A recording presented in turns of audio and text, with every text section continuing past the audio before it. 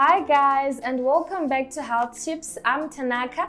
So in today's nugget we'll be talking about eggplant. Eggplant is also known as aubergine. Eggplant is also a low-calorie dish that is mostly found in the Mediterranean diet. Eggplant is just like tomatoes. It belongs to the vegetable family, which means it can be edible and can be added to our soups just like the tomato.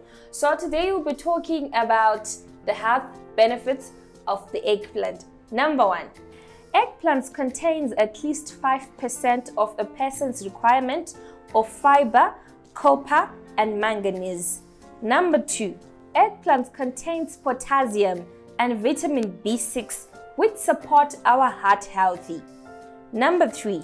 Eggplants contains lutein and zeaxanthin. Lutein prevents age-related macular degeneration, which leads to vision loss in older people.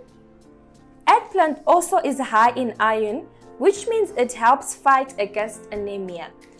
Eggplant is also known to control our blood cholesterol.